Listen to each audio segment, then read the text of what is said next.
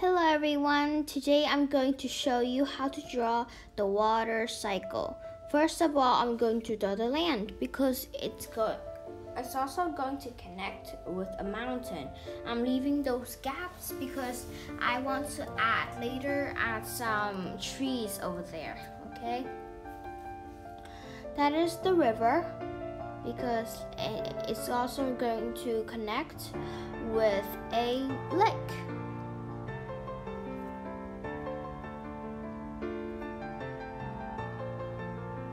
Now I'm going to fill those gaps with those beautiful trees.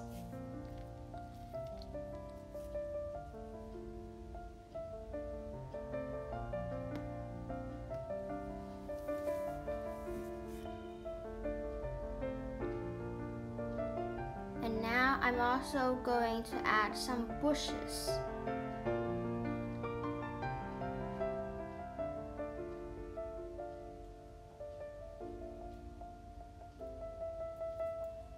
Okay, so then the ground. You know the ground that is under the lake or the ocean. That is the ground because there's will be some groundwater over there. Groundwater.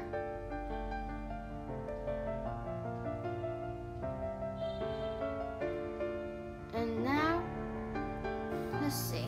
I'm going to add vapor because the first stage is going to be evaporation.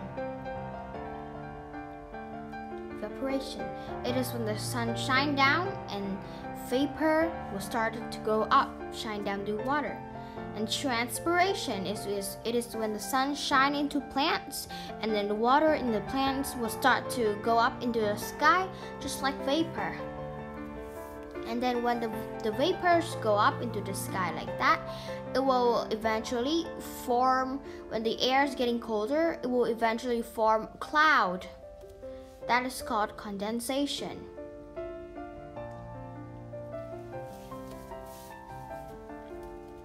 And when the condensation, when the vapor goes into the cloud so much, a lot, then the cloud cannot control it anymore. It will start to have precipitation.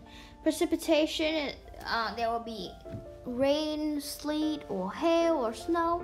Those things will start to fall down from the sky and into the ocean or the lakes or the river, and then the cycle is going to start all over again. After finishing that, I'm still going to add more trees, bushes, and grasses there. Yeah.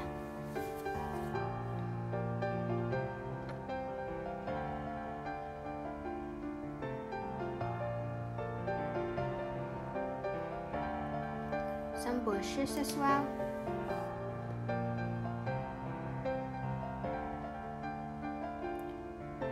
And then I'm going to also add the grasses, just like that.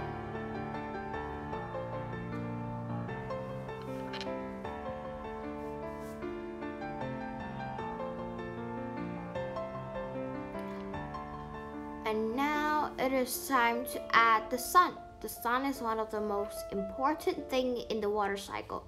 Without the sun, evaporation will not appear or transpiration will not appear. Without those things, condensation or precipitation cannot appear as well. Now I'm going to add some vocabularies. First is the tree, and then grass. Grass, river.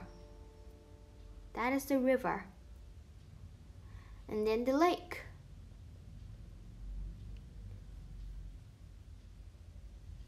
Mountain.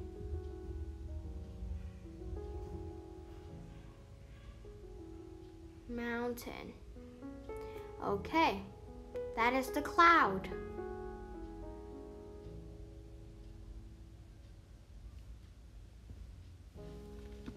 Groundwater.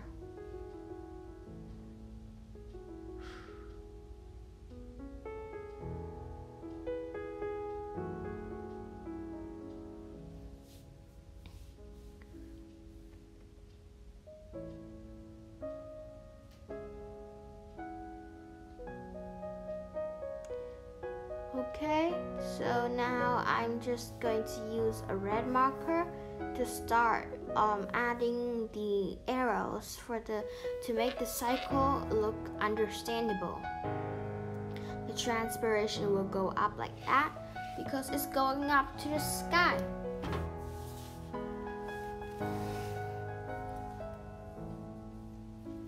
And then the condensation will start it to become precipitation. And precipitation, the rain, the snow will go down, and the cycle will start all over again.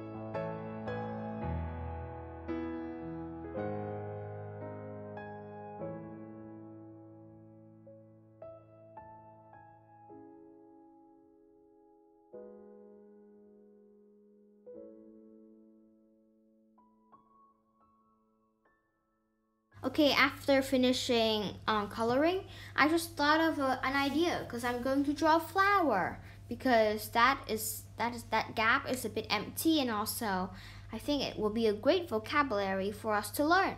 I'm just going to take the pink to draw the petals, then the yellow to draw the inside, and the green marker to draw the stem and the leaves. I color the leaves by this green marker as well. And to around the flower, I add more grasses to make the flower less lonely. So as you can see, that is my complete water cycle. So I hope that you have learned something pretty nice, and I hope that you will have a chance to try to show that you're good at this. So thank you for watching. Goodbye, guys.